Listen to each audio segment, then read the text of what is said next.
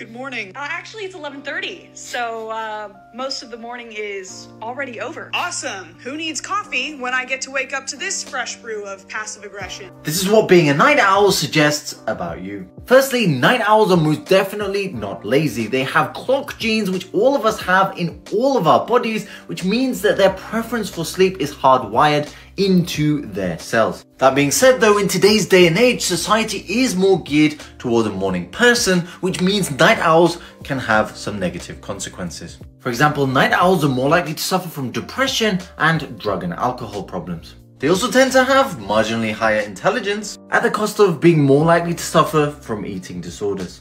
It's no surprise then that a recent study by Facer Childs and colleagues found that if you took night owls and shifted their sleep time 2 hours earlier without using any medications, just behavioral techniques, you actually improve their mental health, productivity, and performance.